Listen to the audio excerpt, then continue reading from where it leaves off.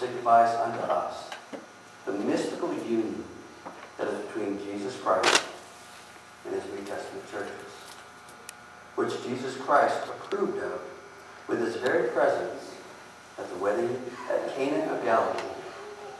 And marriage is also commended by the Apostle Paul as being honorable above all things. So therefore, it should not be by any means entered into lightly, rather reverently, discreetly, soberly, and most importantly, in the fear of God. Into this holy estate, Richard and Angie come out to be joined in holy matrimony. Let's go, Lord, in prayer. Dear Lord, we're just so thankful for this beautiful day that you blessed us with. We're concerned about the weather and Angie's health and the health of others, but God, you saw us through it all. Because you were there with us every step of the way and every day. And Lord God, I ask you to be with Richard and Angie from this moment forward. Not as two people, but as one. As one flesh, as the Bible tells us. Thinking and desiring the same things and putting you first in their lives. Pray this in Jesus' name. Amen. Amen. Now, if you, Richard, and you, Angie, are here for the purpose of being joined in holy matrimony, will you signify this intention by facing one another in united hands? They have chosen a passage of Scripture that they want me to share with you, and I've actually chosen two. Mark 10 and 6 says, "From the beginning of creation, God made them male and female. And for this cause shall a man leave his father and mother and cleave to his wife. And they twain shall be one flesh. So then they are no more twain, but one flesh. And what therefore God hath joined together, let no man put asunder or divide." The verse that they have chosen is in 1 Corinthians chapter 13, the 11th chapter, verses 1 through 13, which Paul says, "Though I speak with the tongues of men and angels, and have not love, I become as a sounding brass or a tinkling cymbal. I'm nothing. And though I have the gift of prophecy and understand all mysteries and all knowledge, though I have all faith, so that I can remove mountains, but have not love, I am nothing. And though I bestow all my goods to feed the poor, and though I give my body to be burned and have not love, yet profit me nothing. Love is patient." That's one thing you'll need to be with each other, is patient. Love is kind. Kind words and gestures and things that we say to one another.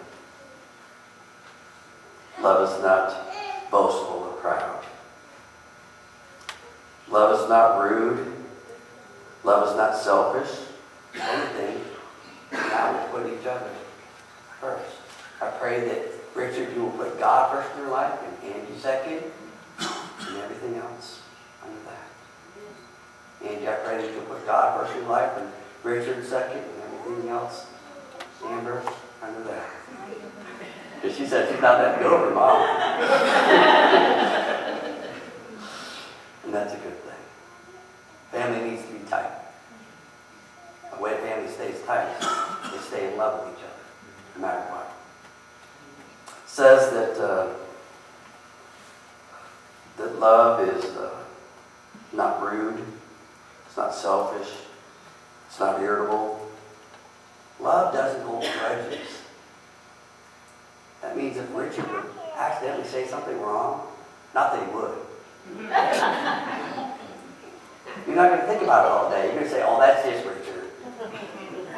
15 minutes. You're going to give yourself 15 minutes to think about it and let it go, right?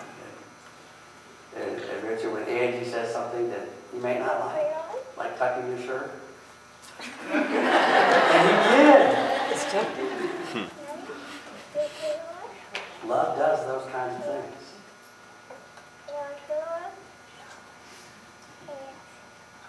Love rejoices not in unrighteousness, but rejoices in truth. Love bears all things, believes all things, hopes in all things, and endures all things. Love never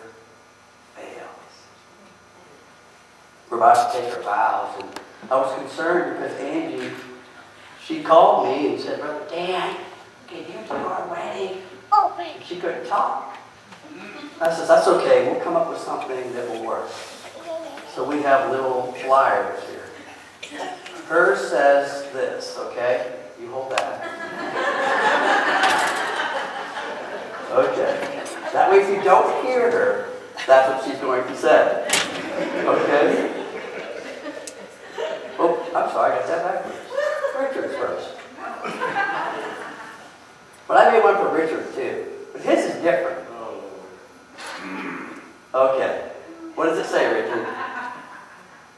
Yes, dear, I'm sorry, and you're right. Oh, show them. They're going to hold you to it. I'll put that down. You guys can hold hands again.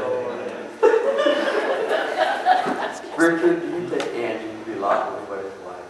Yes, I do. Tell her not me.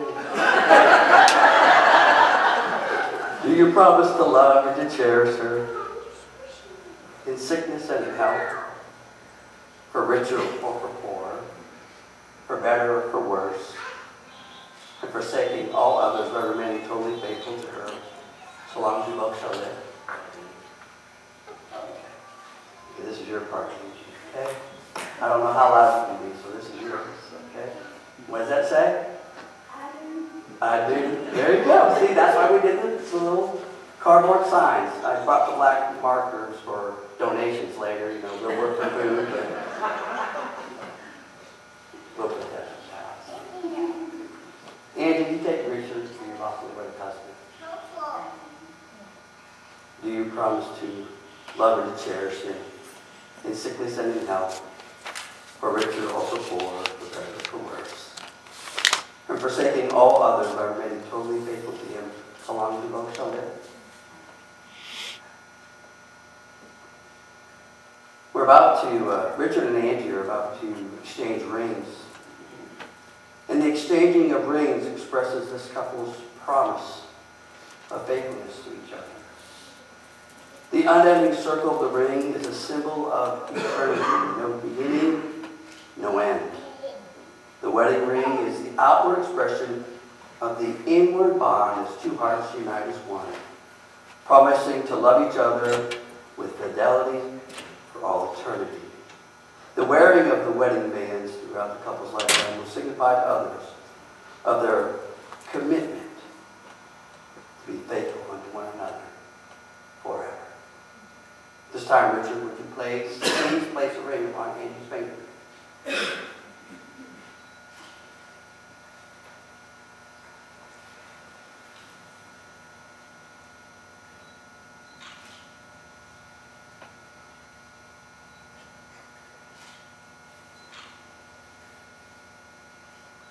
Repeat after me, Richard. I give this ring to you today. I give this ring to you today As a token of the promises as a token of the promises that we have made to each other today. that we have made to each other today. And it's also a pledge And it's also a pledge of my endless love for you. of its love for you. Amen. This time, Angie, please place a ring upon Richard's finger.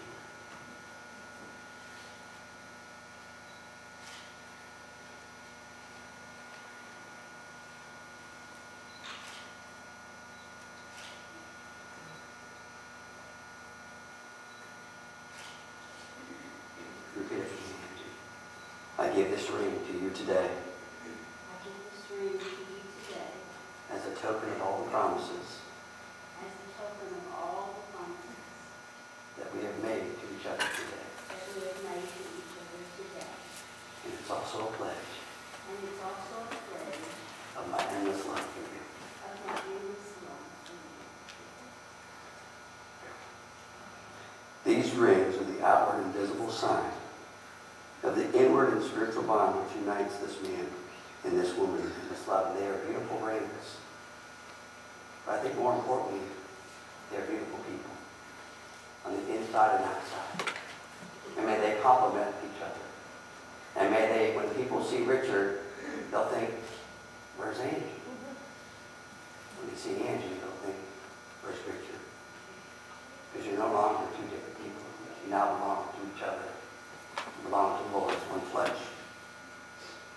proudly wear these tokens of affection towards one another at all times.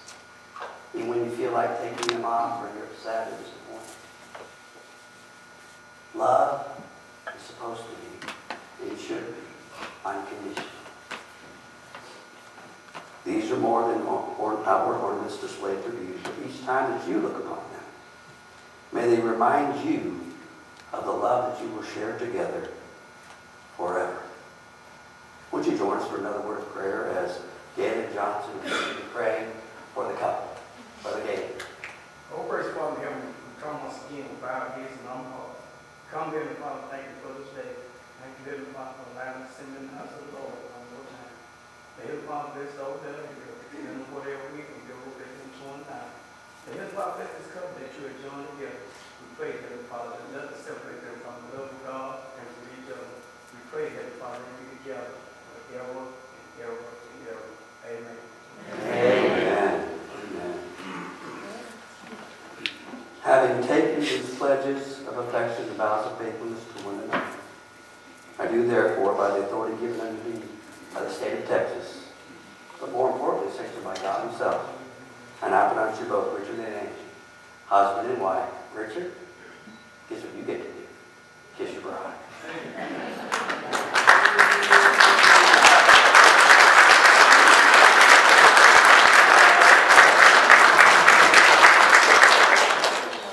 I now proud to present to you Mr. and Mrs. Richard Gunn. Won't you please stand?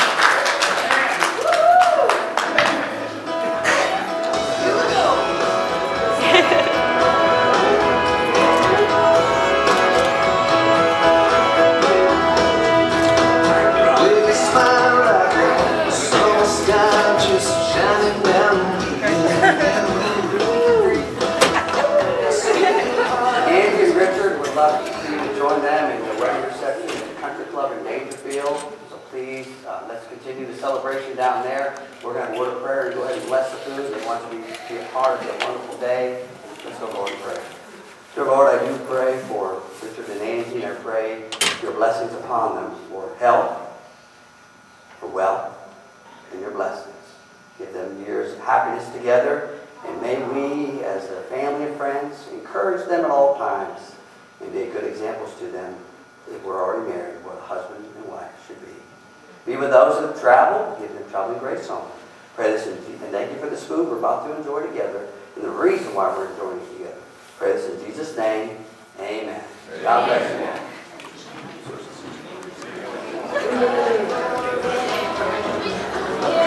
Just gone.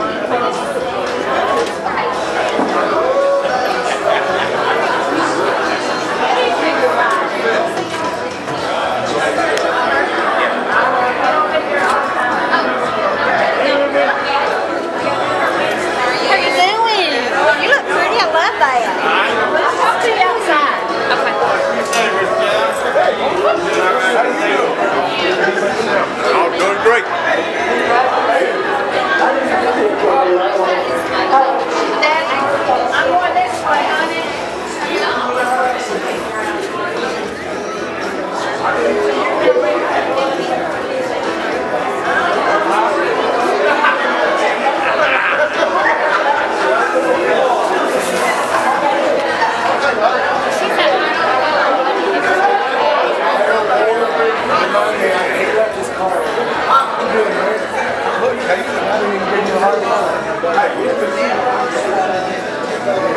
I'd be nervous. Somebody knock all my stuff off. Yeah, it would happen on mine if it was mine.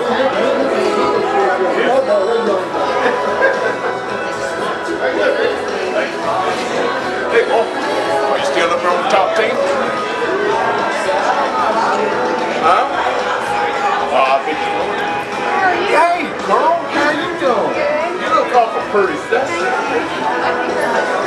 How you doing? I guess you're her escort? Yeah.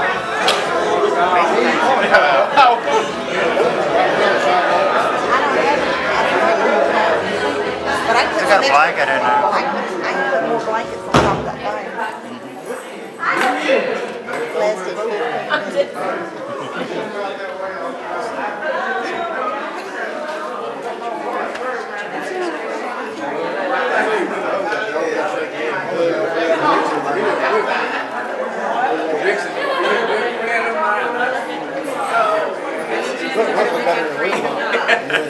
They good people out there.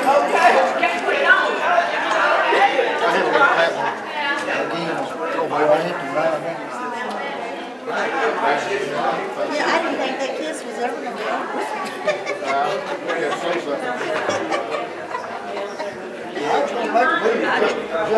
Donnie, it was good to see you. I wish they'd said if anybody see any reason why they should be doing it. We done told him, he's going to make a move, he's been saying, give it time to congregate, something he's doing. I told him I was his other mother-in-law. Sweet y'all would have been. I would have been.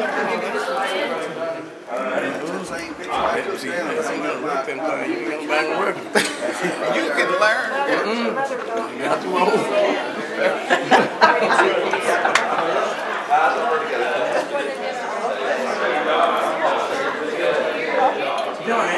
I'll sit down there. Bring the marriage license down there. That's home.